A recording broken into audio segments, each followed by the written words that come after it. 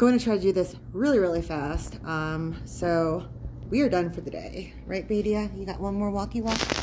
You got to see all your friends. You got to play with your wolfie friends. Yeah. He loves the wolves. Mommy gets a little nervous sometimes. I do. They're huge. Huge.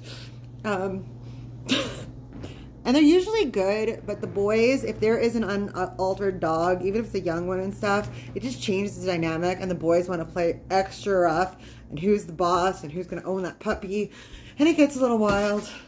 Yeah. God, but Malachi's like 3 times your size. He's like over 50, 60% wolf. Malamute, so I think German Shepherd mix. He is huge.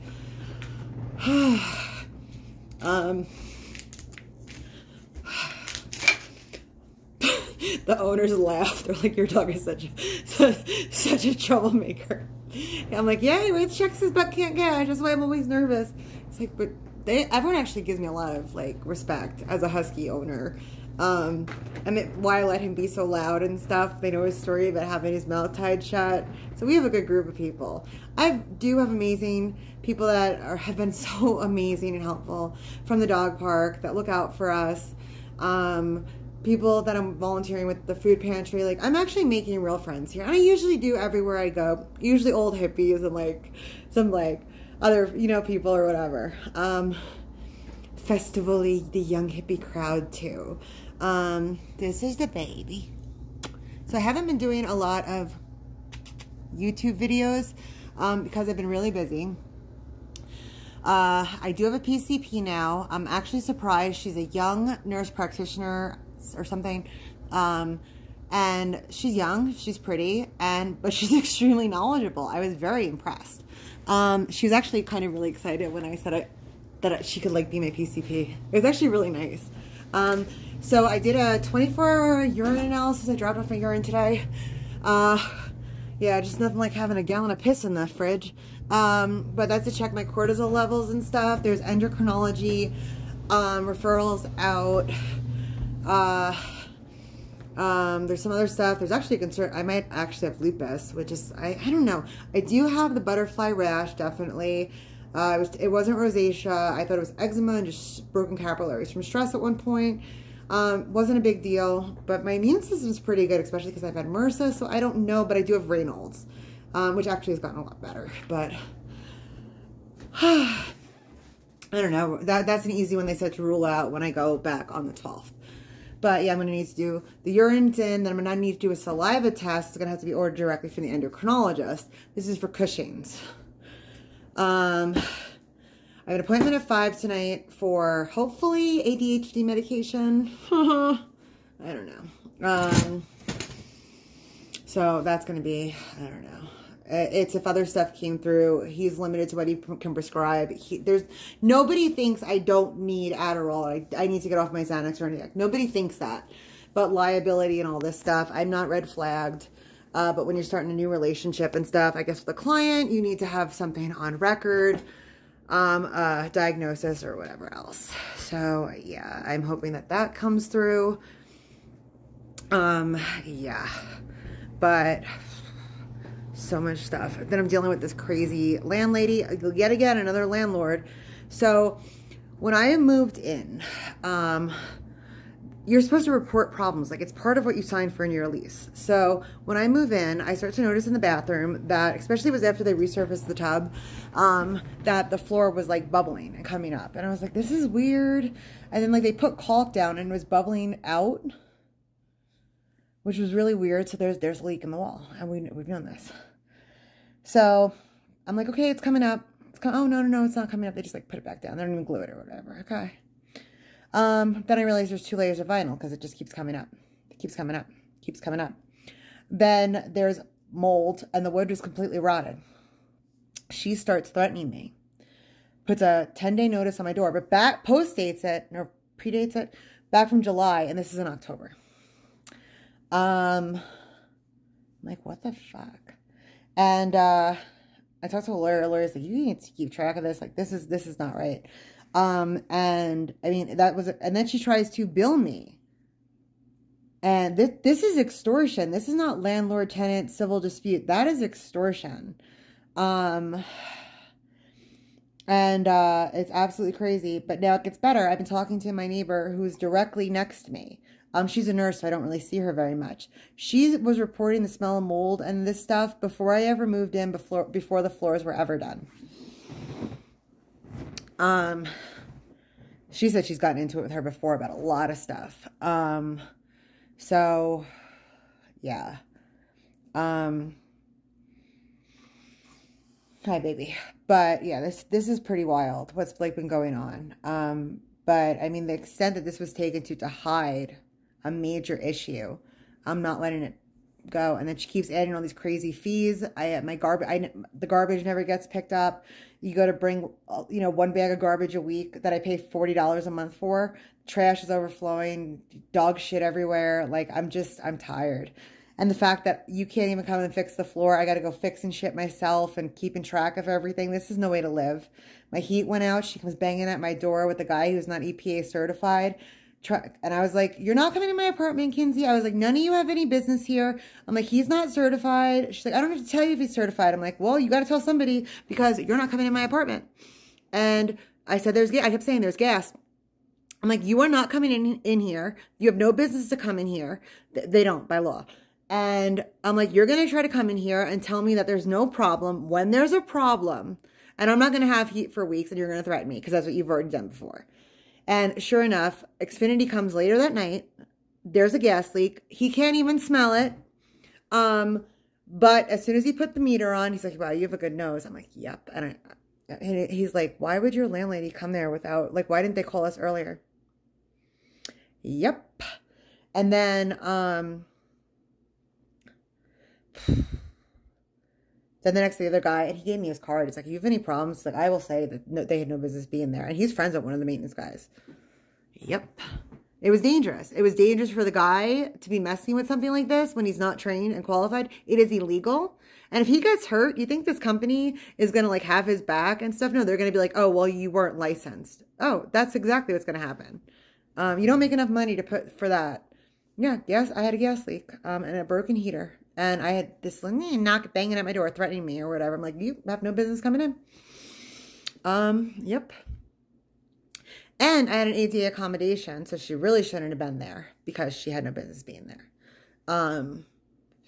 Yeah, I stick up for myself. When you have enough shit, you have enough shit. So yeah.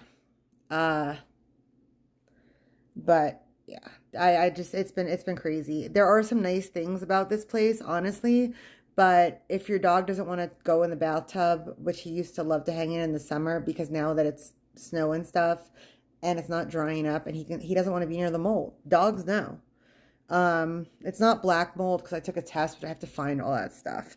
But I think mold, any mold can turn into black mold or something. Other people have black mold. They've shown me pictures of and stuff. But it's, it's not worth the headache. It's not worth the constant harassment. I have to worry about my dog getting sick every time we walk because these people, they don't clean up dog shit. The Giardia has been going around. There's, foxes with mange, distemper or rabid raccoons. Like, it's wild. And in part because of this garbage situation. Fucking crazy. And yeah, it's just not worth the headache. The last place, I'm still dealing with that. I got a meeting with an investigator. I've just been asking him to postpone. I'm like, I am so close to getting back on, like, ADHD medication. Can we please, like, wait? This stresses me out, which makes me even more of a freaking discombobulated, ranting, like, mess. Like, and hopefully that's done. But again, I hope this happens tonight because I did everything on my end. I took the drug test. I got the ROIs. I tried everything that they said. The one place would not email me the documents. They said it was a HIPAA violation. I don't think that is true, but I tried and I couldn't drive out to Colorado Springs to pick it up. If I had it mailed to me, I got to go through a process of paying for it. I wouldn't have gotten it in time. So it's been kind of a headache. I actually have a message from the psychiatrist, but I've been working on all this mental, physical health. I have a crown I got to get fixed. I have the temporary crown on. They ordered the crown, but I wanted to get my car fixed before I did that. And that's been a process. I was there Saturday to match the paint. The guy paid, all the damages and stuff. Like, everything's, like, good, but it's like I have so much fucking going on. in a very freaking fragile, discombobulated state. And there's so many people like wasting my time and causing me more stress. Yeah, I'm supposed to have an advocate and stuff. And they're like, oh, well, like, I'm like, you talk to this woman behind my back. You come back with this lunacy. You don't hear a fucking word I'm saying. You want to talk to her behind my back, and then I got to deal with her becoming more abusive. She's like stalking me. I'm like, you're creating a situation. You need to mediate now because I'm not okay with this. And they just blow me off, and it's like, you know, meetings. And the girl that's like my coordinator or whatever, she's like fresh out of college and stuff. I'm not trying to be a bitch or mean or whatever, but she is not qualified to deal with this level of fucking bullshit. Like I keep saying, I need a lawyer or an advocate. I need a lawyer or an advocate. I need a lawyer or an advocate. Like what? She doesn't know anything. 1 minute they're like getting me out of the lease and helping with that. And the next minute they're not. And I'm like, what the fuck? Like, are you kidding me? Get me someone who knows what the fuck they're doing. Like, don't make me be a bitch. I will. Like, I'm tired of it. Like, I don't need this. Like I said, I'm not talking to the landlady. I'm like, you guys can mediate because you're talking to her behind my fucking back and it's getting worse. I don't know what's going on. So other people are like, what's going on? I'm like, well, I'm going to keep, I emailed like 10 people from the agency. They try to be all private. Oh, I'll find it out. I go on the like people that work name and I try to find their emails with the company, whatever email I could find. Oh, I will do what I have to do. I will get through to people, because this isn't right. I don't know.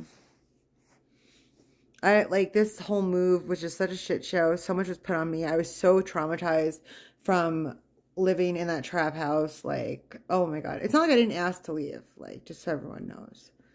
I wanted money and help to get another RV. That like I was just like, anything's better than this. Anything's better than this. And they promise you things and then they don't come through. So that's always fun. They're shitty people. They're just scared. Who don't deserve anything. And a lot of it is like, you know, people should not be housed without treatment. Even if they're like alcoholics, like, you know, alcoholics really don't bring other people down. If they're violent in domestic violence situations, yeah, I know that alcohol is a big factor and stuff. I've seen the statistics for that, but that's really not what goes on in a lot of these housing subsidized things, whatever, permanent supportive housing, whatever these things are. And like an old drunk deserves to die in a warm bed. Like I'm not, whatever. It's the fucking fentanyl and the meth and the chaos and all that stuff that you can't have. Like treatment first with that. And it would be nice if these alcoholics could at least get to a point where they're not pissing and shitting themselves because they're drinking too much. I don't think that would change a lot of situations in the health of the people and the people, you know, surrounded by it. Which is just so, you know, it's hard. But yeah, treatment first is a huge thing. And you know what? This is society's most vulnerable. They're just being exploited as they're acting like they care. People are making money, big money, off of the homeless, all through CFHA, yeah, Community Colorado Finance Housing Authority or something. They do a lot of tax credits. DOLA has grants. They're getting them from like Centura Health and stuff. Like these are massive grants and stuff. They don't abide by the terms of their contracts and stuff. It's horrible. Overdoses left and right. More people are dragged down than get help. Yeah, it's just very bad. Treatment first. I mean, the people deserve it. You know, what's the point? Like, it's unsustainable. Like, freaking drug addicts and stuff, especially with this fentanyl and the meth. Oh, God, they literally rip, like, the kitchen sink out. They rip the ceilings apart. Like, they can't be housed. Like, they're like, feral animals. I don't know. I know that doesn't sound very nice, but it's the truth. You know, they want to use the excuse lizard brain or whatever. Well, so their chances of remaining housed are really slim to none. So treatment first. Yeah. Like they deserve a fair fucking shot. Crazy. Nobody can stay sober in those places. Like, it's terrible. There's not the support services and everything else. It's just horrible. Treatment first, treatment first, treatment first. Like, seriously, if you're a good person, treatment first. If you're someone who wants to exploit homeless people and pretend you're a good person and you're profiting on the side, but yeah, so this is why the housing problem is, you know, many aspects. I'm here as someone who's kind of lived a lot of this from both ends, speaking up, and nobody wants to listen to me. But like, hey, I'd probably do a lot more than a lot of people you work for. And I could do it part-time so I don't fuck up all my benefits right now. No, you need to listen to lived people. It's a real thing. And not every lived person is, you know, someone who is, I hate to be like so judgmental. I don't judge people for being poor and uneducated. I shouldn't be judged for, because it comes with its own obstacles. Like, a lot of people never know what it could be. I know what it could be. I grew up in an, like, I guess upper middle class. Got to travel to other countries, had a good education, never went hungry, in-ground pool. I had my own bathroom growing up. Like, I got to do sports and all sorts of activities and stuff. Like, I know that I'm fortunate. I come from, you know, better than a lot of people. Doesn't mean that it's less, it doesn't mean that I think I'm better than anyone, but it doesn't mean that you get to deny, you know, you can't help where you come from. That works in every aspect. Having, and then having less, and being around people, all the drugs and the, you know, it's frustrating. Like, I don't understand. I'm a fish out of fucking water. Like, I don't understand why these people don't get this. Oh, well, they're uneducated and they're generations of, like, you know, living off of government benefits and not having access to good education. And, you know, I don't fault them for that. So I shouldn't be faulted for who I am. Now, I could probably be, it would probably be a lot worse if when I did have, I didn't realize, like, I had anxiety and stuff, and I just wanted to, like, downsize life and stuff, and I got into the yurts and all that stuff, and backpacking, so I was kind of, like, ready for this to some extent. It's probably the only reason why I'm still standing, but, well, no, I mean, Beatty is the only reason I'm still standing. Like, anytime I think about, like, fucking just blowing my fucking brains out, I'm like, what about him? What about him? What about him? But yeah, things are really hard. Tired of having, like, to defend myself and who I am. No, I'm like the ultimate freaking like feminist. I'm here on my own, fighting for my independence, trying to get up, speaking truth to power, you know, standing up for other people and trying to change things and stuff. And I'm like literally not gonna put up with any more shit from anyone. Like, hear me out. Listen to the words coming out of my mouth. I'm a smart woman. I've lived it. I'm tired of being freaking treated like whatever. I might come off a certain different way, but I'm also from New York. We do talk faster than other people. We don't take a lot of shit. We're a little rougher around the edges because we get it done. But, like, you have no idea what I've been through. Don't test me. We are not the same. And yeah, like, just because I'm traumatized and stuff doesn't mean that the validity of my words are any different. Like, yeah, I could be high strung, I could be whatever, but listen to my fucking words. Look at the fucking evidence. Look at all this. Like, my lawyer with the freaking Commander Cock text. He was like, why didn't I have these? I was like, because the lawyer before you was a fucking idiot. And then I was like, with Jen and Cock and Duncan and all this stuff.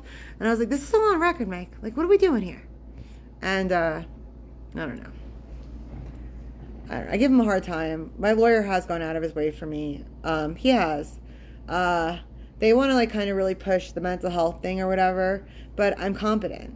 Like, I'm traumatized. Yes. I have hypervigilance. Yes. But these people treated me like shit. They are the reason why I have trauma. I had a confidential informant sicked on me like a bulldog, a woman. When she needed help probably and stuff, they were like, this woman was like mooning like children as she was harassing me. Like, there was a school full of, at the Waldorf on West Bijou Street in Colorado Springs. There was a school full of children on recess, and this woman is chasing me down, mooning me in front of children. Why is Gregory Duncan and Commander Koch protecting pet? That's a freaking sex offender. That is a predator. Like, that's not legal. Oh my God. Yeah. Because they screwed up by listening to Orange County, and Orange County threatened my life, told me to stay to California. This is all documented. But yeah, dealing with all of that for being the victim of a crime, by the way. Yes. MRSA, hysteroscopy. Yeah. It was fun. It was fun. But I dare stand up. I dare, tell the truth. How dare I have intelligence? I'm a woman. I need to just shut up and stay in my fucking lane. Yep, that's how I've been treated. I'm not going to be treated by so-called liberals and these fucking identity politic freaks when I am literally everything you're supposed to be all about. But I really don't care. I don't need you. I don't need stupid pronouns. I am who I am. We should be judged by our actions, not how we feel one day. Now I'm also somebody, if somebody presents as female, like, I don't freak out if they're in the bathroom. She is fine. It's not, if there's kind of in the middle, I'll ask or whatever. If it makes somebody happy and feel good, like what, but don't force it on me. Don't be ridiculous. Don't take it too far. It's not who you are. It's just kind of stupid. It's like, I just think people are so much more than like their pronouns. They're who they sleep with. Like, it's kind of getting to a point, it's like ridiculous. But try having ADHD and filling out all this paperwork, and there's all these stupid fucking questions. Take that into consideration. Yeah. And then they keep adding them. They keep adding them. I just sit there and go, what the fuck? Just like, prefer not to answer at the first, or male, female at the first. Please. Please. Because it's not fair to people with ADHD. You're discriminating against the disabled. But this is the world we live in. People worry about the stupidest stuff, and the real stuff doesn't matter. And is it by design? I don't know. I want to deal with all my court shit. I have another country that I want to move to, hopefully within the next couple of years. Bedia is going to fucking love it. We still have to go to India, but we're obviously not going to live in the jungles of Rameshwaram very long with a Siberian Husky. But I hate America. Our justice system is a joke. There's a civil war within the next 10 years is inevitable. It doesn't have the values that I have. The way we treat our criminal justice system, the way we treat prisoners, the way we treat people, our whole financial thing, our health system. Like, America ain't shit anymore. It's just not. The nepotism, the idiots running things, the way they can't manage budgets and stuff. It is infuriating. It is sad. It is the corporations running our food supply. Fuck no. I found countries that meet are in my values. They're very Husky friendly. So that's in the goal and stuff. In the 5-year plan or whatever. So yeah. Actually brushing up on some new languages. So yeah, hopefully. I love sweaters. So yeah, definitely gonna be high altitude. For sure. But yeah, I got a lot to take care of. Whatever you think of me, however I come off with my issues or whatever, I'm a good fucking person. You know, it would be a lot easier and less stressful, and maybe I'd be a little more articulated and in one direction if other people stepped up and grew a pair, because it's fucking hard. But, you know, I'm fucking awesome. I made it this far. Statistically, I should be hooked on drugs, completely agoraphobic, not leaving the house, in a horrible domestic violence relationship with a couple of kids, you know, perpetuating cycles of trauma. But I'm not. Still standing, still fighting, summiting the highest mountain peaks in the country with my freaking dog I found on the street in California. Yeah, so what'd you do today? Oh, feeding my community, all other sorts of stuff. Furthering my education, fighting for justice. Yeah, what'd you do today? Be kind. Be real. Grow a pair.